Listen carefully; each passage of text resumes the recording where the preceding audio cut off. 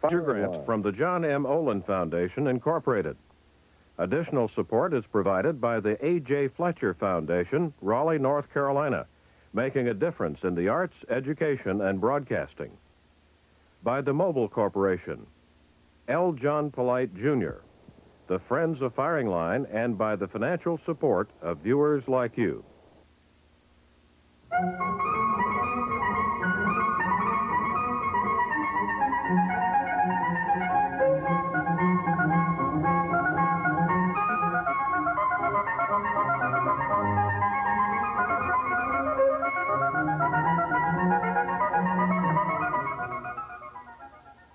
From Raleigh, North Carolina, welcome to Firing Line. I'm Michael Kinsley of the New Republic magazine. One big surprise of the Persian Gulf crisis is that most of the opposition to President Bush's tough stance has come from the right, not from the left.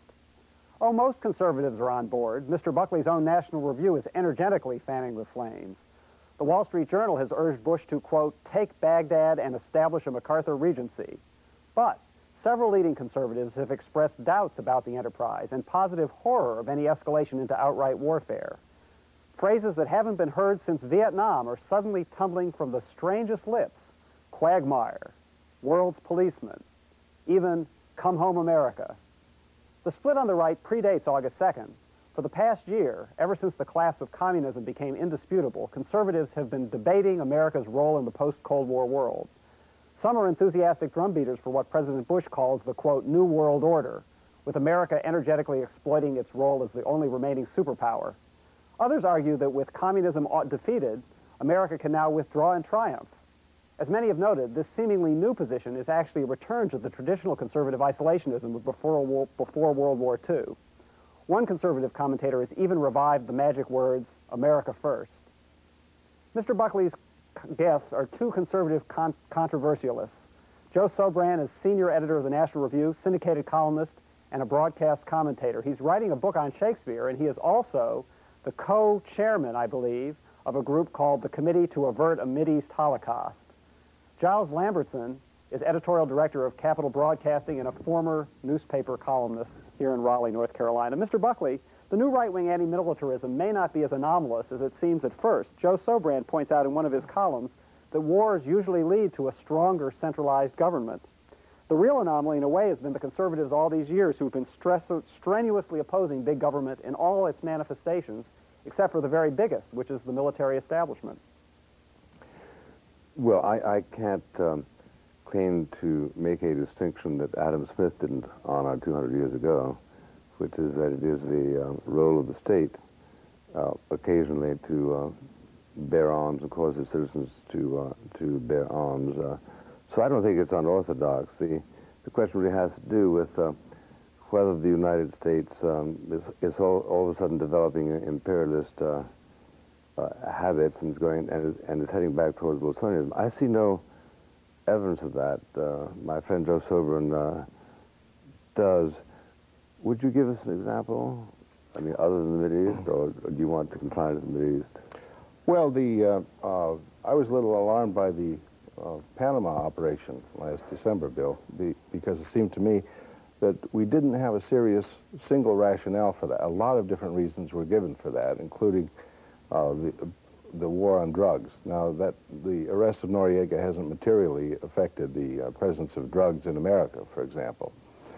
I don't know what our rationale is here. I've heard so many given.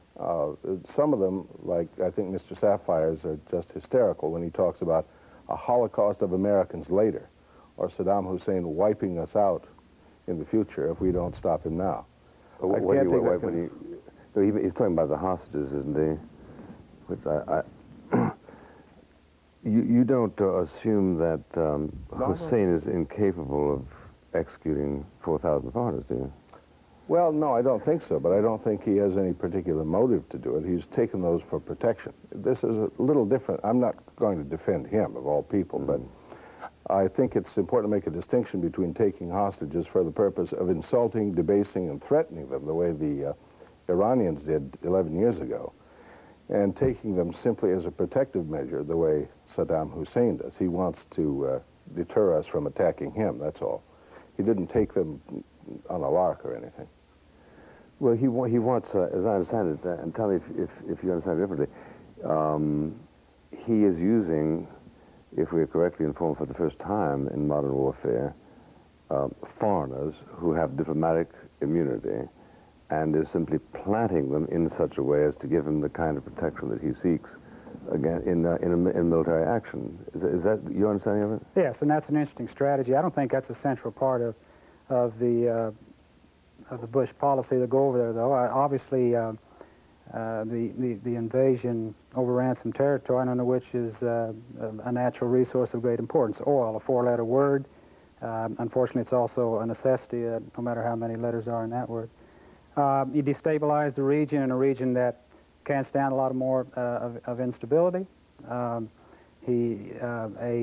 nation with which we have a spatial relationship is threatened, and of course there's a moral code that says that aggression shouldn't be rewarded. And for those sound reasons, we're over there, and I think that the president's made his case, and those who criticize him haven't made theirs.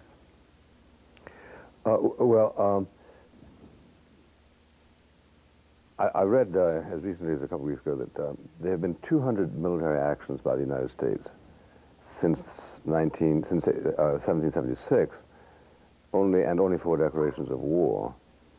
So it is true that we have engaged in a tremendous number of Panamanian-type operations.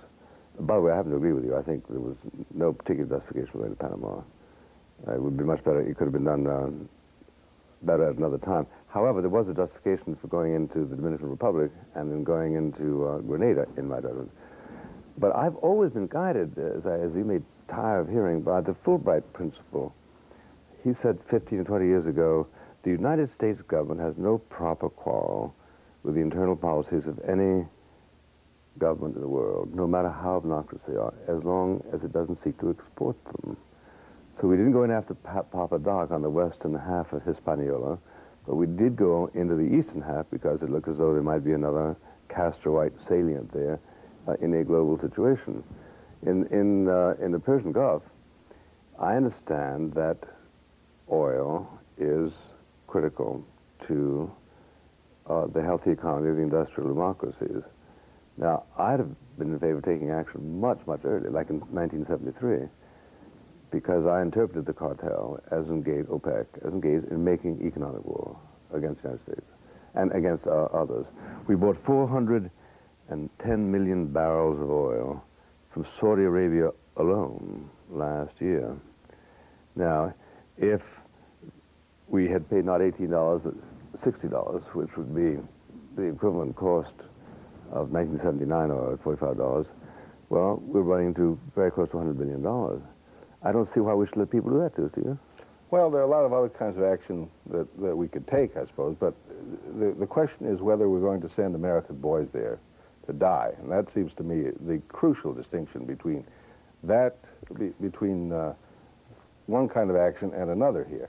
I don't see that we have a vital interest at stake. Yes, we have interests all over the world. We always do, innumerable interests.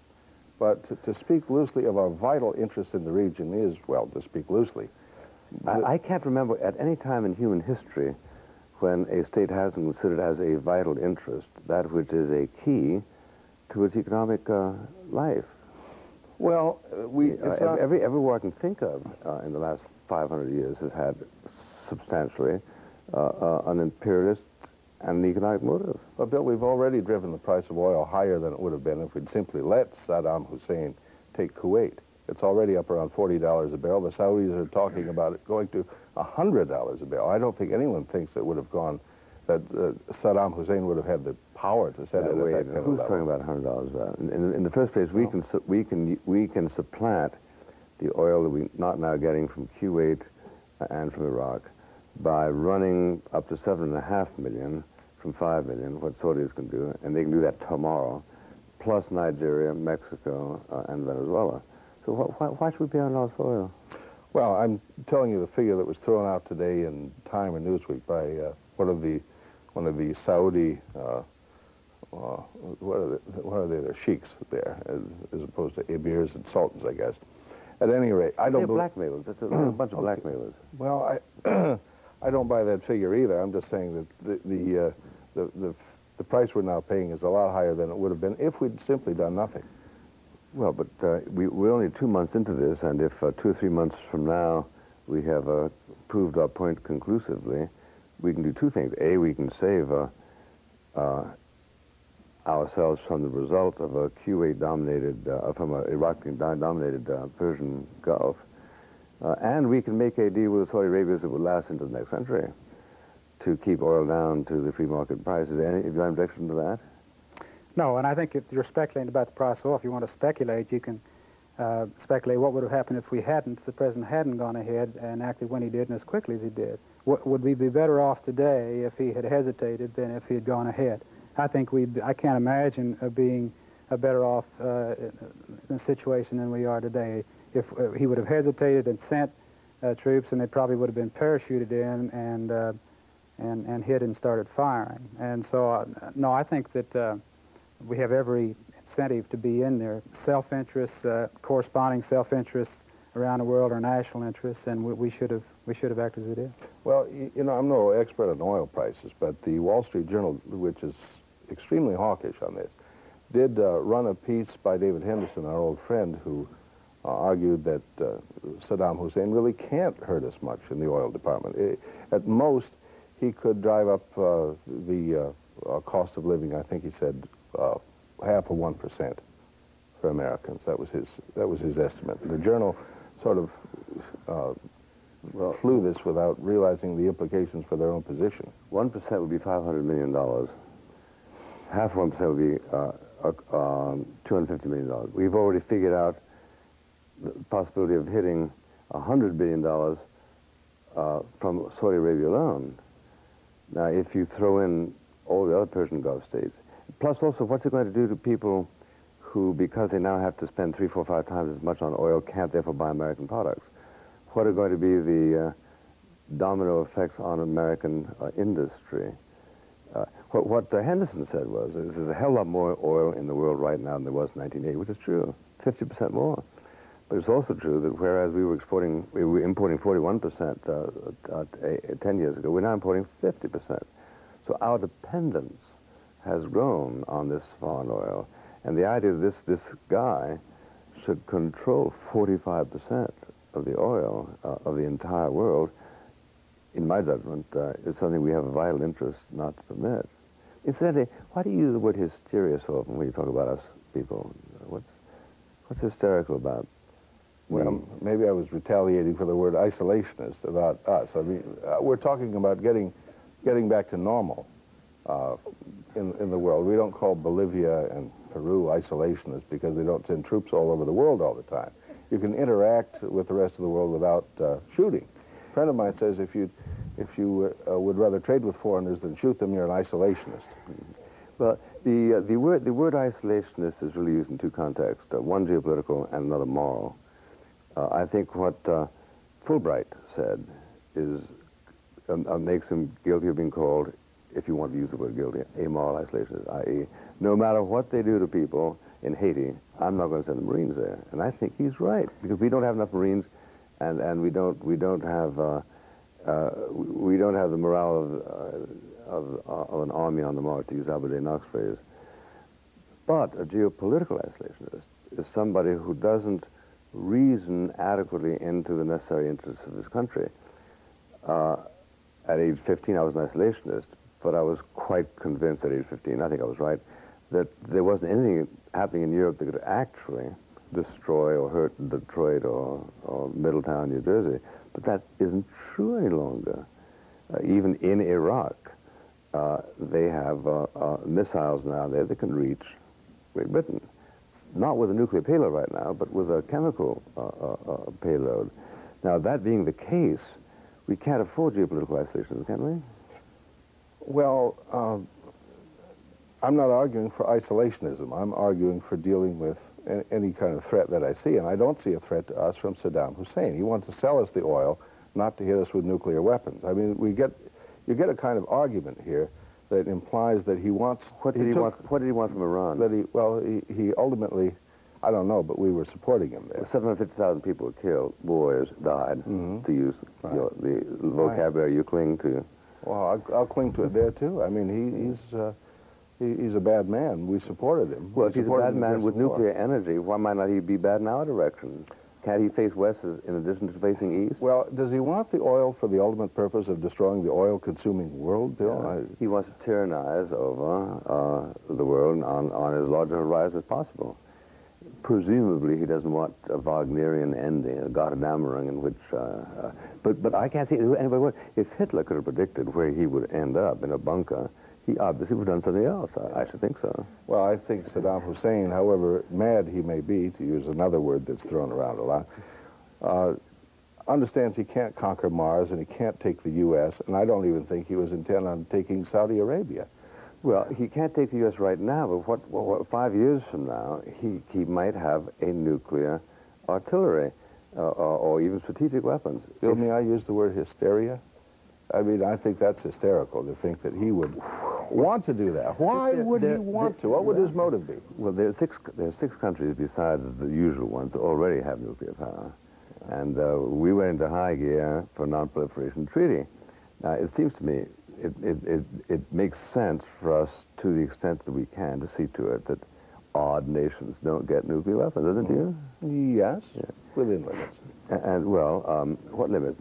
Israel simply bombed them 5 years ago. Yeah. Thank God they bombed them 5 years ago, because now they don't have nuclear weapons.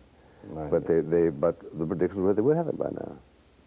Yeah, but why suppose they'd be directed at us? We have an immeasurably larger nuclear arsenal than he could dream of having. He's got a country of 17 million people, far more vulnerable to us than we would be to him. That's what I mean. If you could say, look, if it were just the oil, or if the arguments for stopping the guy were confined to one reason, then I could take them seriously. It's when I get this proliferation of mutually contradictory reasons that I get very skeptical. What is the one reason that you would well, I mean, justify? pick one. I mean, you know, we hear it's the oil. What's mutually contradictory? What's mutually contradictory? Well, as I say, why would he want to destroy the market for the oil he just stole? Why presumably, if he set himself up to sell oil at an extortionist price, and you refuse to pay it, and say, what's more, I'm going to see that I get the stuff at lesser price, he then can say, oh, no, you don't, because I got a nuclear weapon. And that's simply escalation. That's not mutually contradiction, is it? Well, that scenario seems too improbable to me to wager lives on it. Well, but all kinds of improbable scenarios has festooned the history of the century. Well, then, what's more improbable than Stalin or everywhere, Hitler? all the time in that case, Bill. I mean, there is no limit to what you can fantasize about the future. No, there's no limit to the evil effects of the old ostrich in the media. Something should have been done about Hitler earlier. It was. Lots of people were killed. 55 million people were killed in World War II. We should have prevented it, right? Now, if Hussein is allowed to develop a nuclear arsenal, it seems to me that he is of a temperament that simply casts aside normal humane considerations, as he did in Iran, as the Soviet Union repeatedly did. His temperament is a part of it. He understands power. He uses power to build himself up as a savior in his own country and in the Arab world. And if we manage to get him out of Kuwait and get him home again and nothing else, he'll consolidate his power and do it again. I think that he is a threat.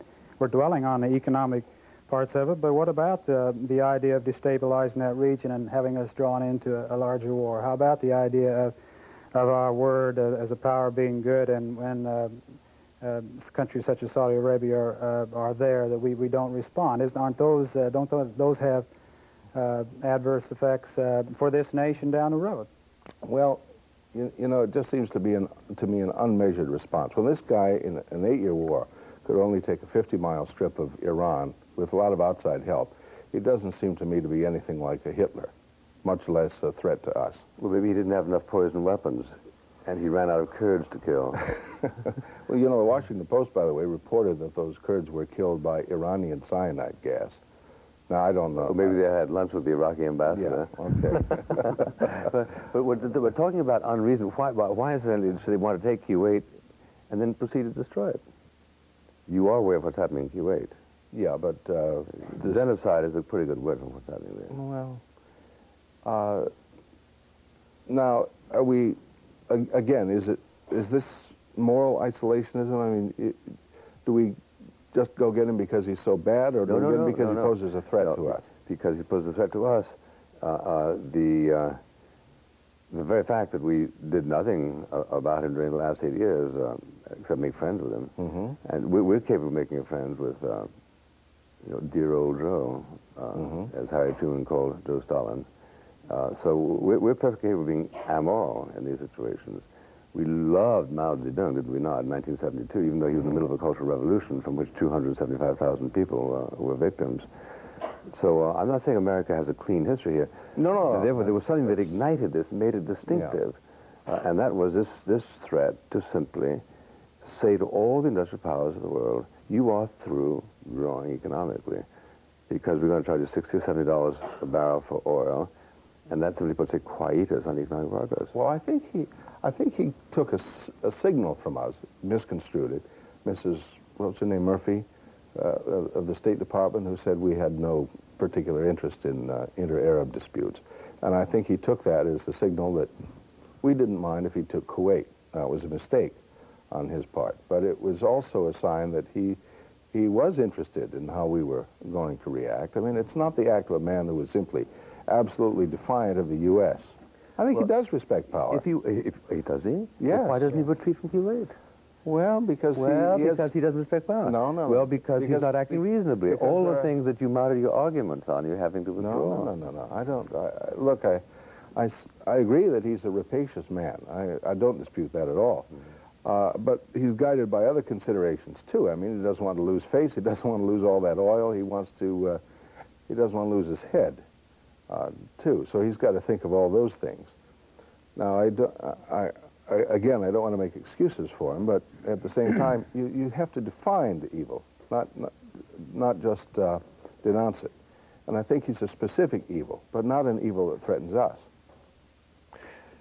Well, I don't understand how you say it's not threatening to a country which imports 1/2 of its oil, on which the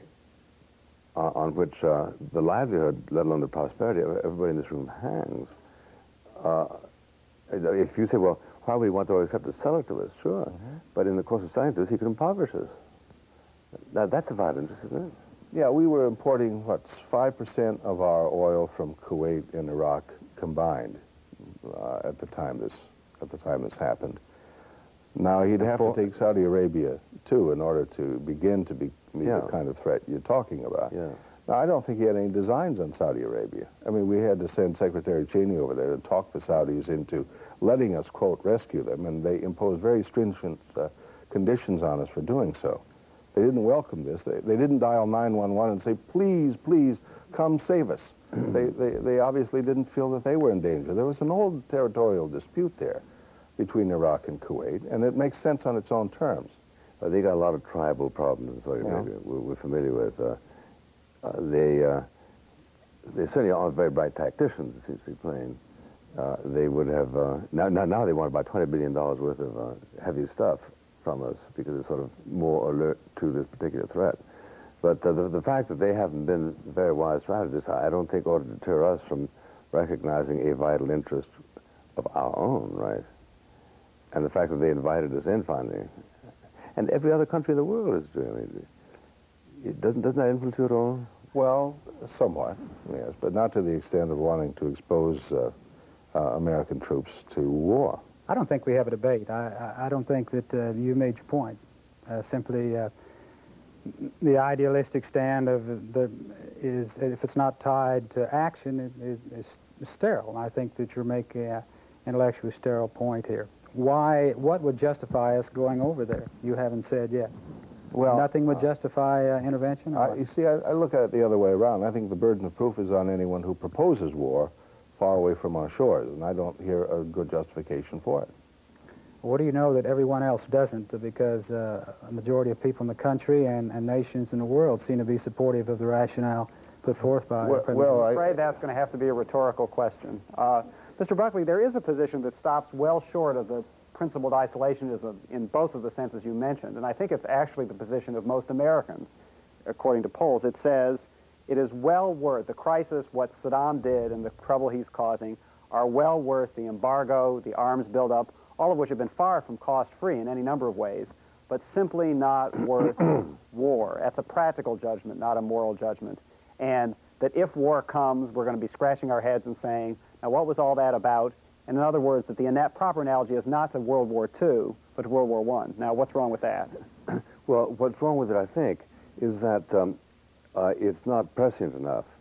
What would happen if Hussein got off scot-free in terms of any hope for stability in the rest of the Arab world? It seems to me that they would seek to punish him for having been unfaithful during a fraternal crisis.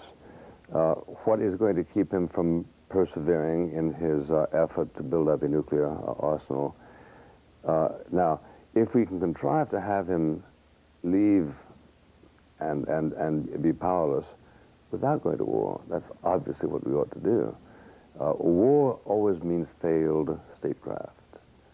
But if statecraft cannot achieve that objective, it seems to me that it becomes a military objective which we have to face up to. You disagree, I know. Well, let me put it this way in answer to Giles, too. It seems to me it's symptomatic of what's gone wrong here, that we... 15 seconds. Okay, that we assume that war is the natural response and that the burden of proof is put on people who oppose it. Well, I think we're willing to accept the burden of proof, aren't we? I believe so. Thank you very much, Mr. Sobran, Mr. Lambertson, Mr. Kinsley, ladies and gentlemen.